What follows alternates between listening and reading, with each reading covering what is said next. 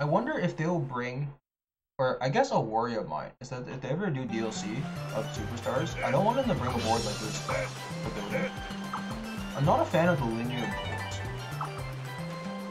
That's kind of like also like their whole shtick with Mario Party 9 and 10, right? Because you all travel together on the, or I believe 10. I don't know 10 that way.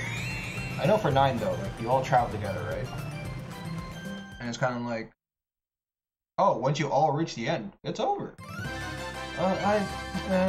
Just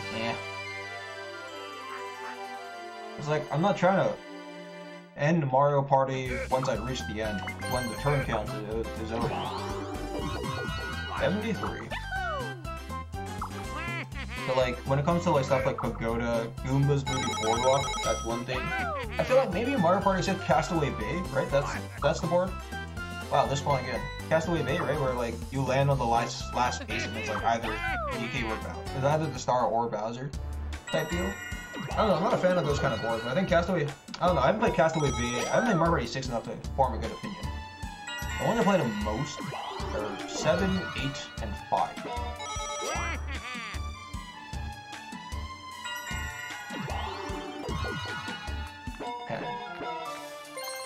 Where does this leave?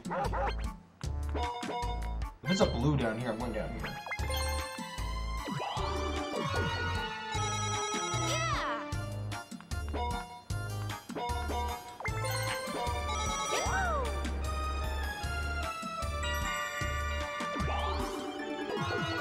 Wow, perfect rolls for me.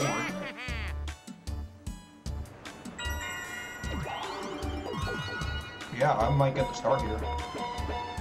Actually, it's gonna be iffy because Waluigi has points. That's the iffy part. Yeah, I have the star at least, and that's a pretty good roll. But if he reaches the pyramid above me, it might be crap. Unless I could land on the happening from this point? Can I? Wait. 1, 2, 3. Oh my gosh. Wait. This is really good. Because I moved to the left side down, okay. I know I'm leaning down a bit like this. Sorry about that. I'm like leaning on my left side, but... This is turn 3. This would be a new record. Because now Waluigi can't catch me, that's the big thing. I guess you can go to the left side, but he can't catch me per se. Or it's very tough for him.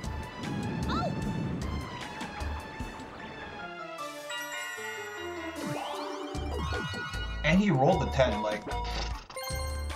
Because let's say I sit on the right side, he probably takes the chain chomp that I passed by, and then he rolls 2 coin balls for the start, right? Oh, is this happening? Okay, at least it's not DK. I think DK is slower. Yeah, because this just happens like this. Okay, please just give me a good roll. That might be good!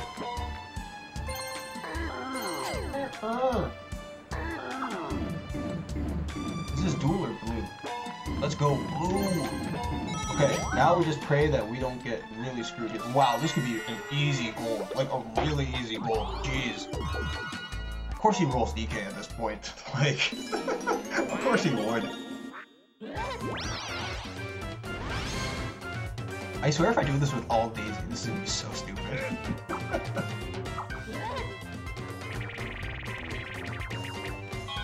Wow, plenty coins. Thing is though, especially now, this is actually one of the few cases where I can throw a dual game. Because dual games you don't necessarily want to throw ever just because there's always a chance you lose your coins. But in this case, I don't need any more points. 5. Wow. Under 5-minute pyramid?